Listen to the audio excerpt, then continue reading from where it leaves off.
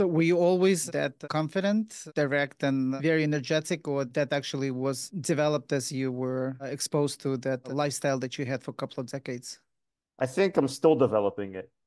I think nobody starts off confident, but the one piece of advice I give everyone is the best way to establish yourself in the world is to already appear established. That's kind of served me well.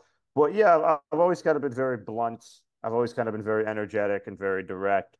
Confidence comes with experience, and you have to fail a lot to develop the armor of confidence and to be able to move forward and to be able to have a sort of long-term vision of the entrepreneurial battlefield, so to speak.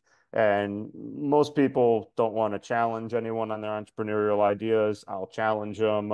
Most people don't want to say something blunt because they don't want to hurt someone's feelings. But this is business. I much rather have someone be blunt with me that bluntness will result in saving me years of my life and saving me money and resources than for me to blindly go into something that's bound to fail. Uber for applesauce, don't do it. Just that's the blunt. Don't do it. Awesome.